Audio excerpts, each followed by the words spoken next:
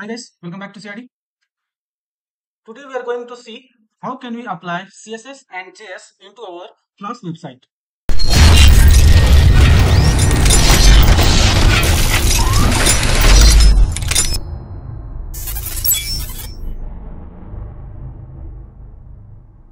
Website. We have learned how to use the navbars from Bootstrap, but we had not applied any CSS of that.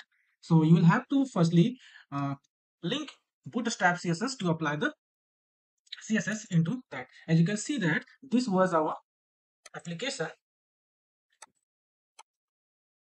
and you can see that this is a simple HTML, but not the CSS is applied here.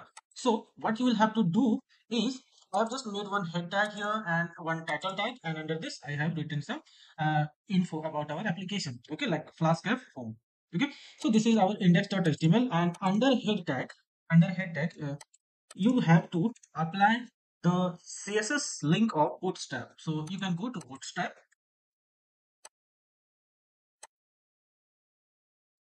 and get there CSS links. So as you can see, this is the JS delivery and this is CSS link. And as you can see, this is the JS link. Okay, so I have to copy this CSS link and just copy here and go here and paste it. Okay, so we have pasted, and now let's save it and let's run our application again. Okay, now visit the site and you will see here that this is now is a proper way. Okay, let's resize our application and you will see that it is also working. Okay, so like this you can apply the bootstrap CSS. You can also apply the bootstrap JS with applying this. Okay, so now let's see how can we apply our own custom CSS and JS. So firstly, let's see how to apply our custom CSS. So for that, let's come into our folder. Here we are working. Now let's create one folder here and I'll name it static. Okay, make sure that your spelling is correct. Static. Now under static, I want to make two folders. The first folder I will make is styles. Okay, where I will save the CSS files. So under CSS styles, let's create one file and I'll name it my style.css. Okay, let's hit enter and let's jump into it and let's create some basic info like I want to change the background color of the body. Let's see where is our body. As you can see, this is our body. Okay, this is our body tag. This is your index page, and this area I want to change the background color. So how I will do, so I'll just write here body and under curly brace I will apply a background dash color, and I'll apply some colors like 00 FF. Okay, like this. Now let's apply some more things. Like as you can see, there is one H1 tag. Okay, under the body tag. So I want to apply the font color of this is your index page. So how will I do? So I'll just write here H1 and under the curly brace. Sorry, this will be small H1. Okay, now I will apply the color. So I'll write here like this, and let's apply some more different color. So I can write like this.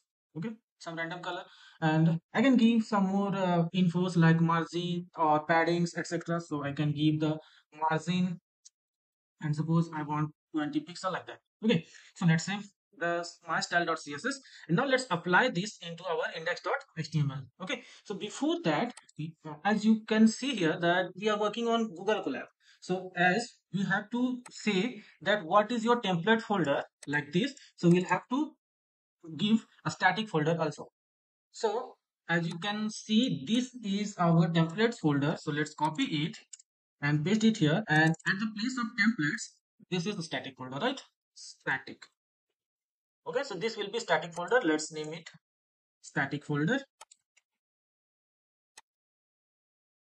and I will have to apply this static folder as a static folder in our Flask app. Okay, because we are working on Google Colab and it's manually can't search for your static folder, so I will have to give here static folder is equal to static folder. Okay, so now this will search for the static folder in this area. Okay, now let's jump into our index page here. Okay, and after this bootstrap I'll have to apply our on CSS, and here you will have to notice that this sequencing of CSS files matters. So if you want to apply your custom CSS over the bootstrap CSS, so you will have to apply custom CSS after this link. So let's come here and let's apply the CSS. So how can we apply? Just write link and relative is equal to you can apply CSS or style set. So I'll apply like this, a style set, and I'll give href and is equal to, I'll make like this, simple, url underscore 4, and here I will write static. Okay, and under this I'll pass the file name. Okay, and file name is equal to what I have made the file name. File name is under a styles folder. Okay, so I will give firstly the styles slash, and then I will make my style dot css. Have you understood what I have done here? What we have done is URL for static. That means it will target static, and then file name is style slash my style dot css. So it will target styles slash my style dot css. Okay, so done. Now let's close this.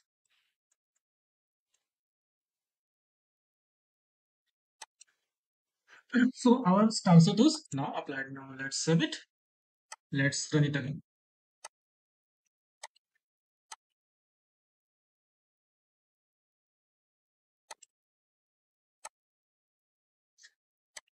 Okay, so it's not working. Let's see what's happened.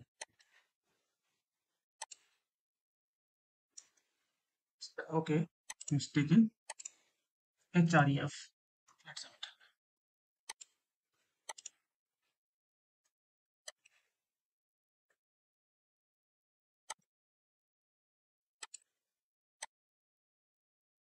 Again, it's not working. I think I have to clear the cache. Let's see once more. URL4 static following my styles. Okay, this is styles, not a style. A styles. Today I'm doing so much typos.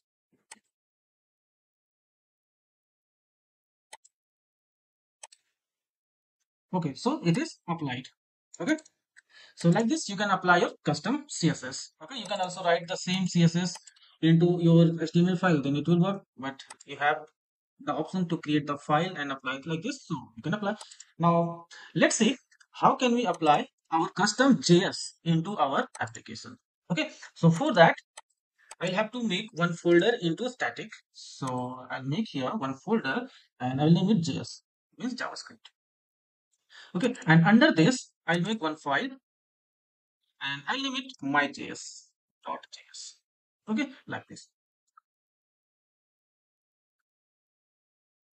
And for JS, applying the JS, you can apply your JS at the last of your HTML. It is the good practice.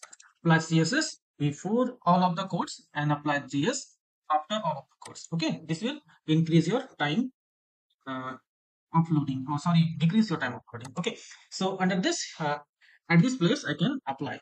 So let's come here and let's apply our my.js. So in my.js, let's write something. Okay, suppose let's come here in my.js, and suppose I would just want to show the alert. Okay, so I'll make a function here and show alert. I will name it show alert. Okay, and under this method, let's come down here, and under the show alert I just call alert, and under this I'll pass hello button. Okay, like this I have to apply the show the alert. Okay, so let's call this. uh, let's come here, somewhere up under the body tag. Let's create one button. Okay, so when I will click on the button, then this alert will be shown. Okay, that is the good practice. Let's come here and make one button, and on click I will call that method. On click is equal to what we have made the method, that is show alert. So I'll just copy this show alert, and here I will pass show alert. Okay, and I can leave some message on the button like display alert, and let's close the button. Okay, like this I have made. Okay, now let's save, and let's run again. Oh, sorry, we have not applied the JS here, so we have to apply the JS. Okay, so for that, let's stop it. Let's come here and let's apply a script. So I'm right here, a script src is equal to, okay, a script src is equal to, I'll write here url underscore for, and I will write here static again, because we have given the path of a static. So I'll write here static, and this side,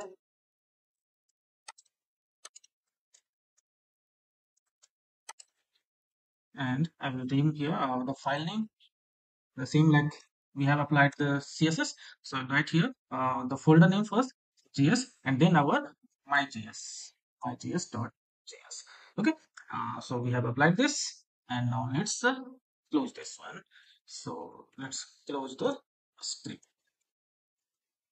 Okay, so like this we have applied, and URL4 is not closed here, so let's close it first. Okay, so we have done, like as you can see, what we have written here is a script src is equal to url for static file name js my.js.js, and close the script tag. Okay, so now let's save it and let's run it.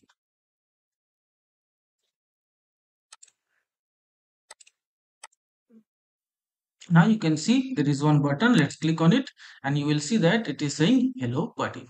Okay, like this you can apply any of the JS also. So guys, I hope you have enjoyed this tutorial. In this video, we have learned how to apply CSS and JS. In the next video, we will learn how to get the values from our HTML form. And also after that, we will see how to use the database into our web page. Okay, so stay tuned. See you in next video. Thanks for watching.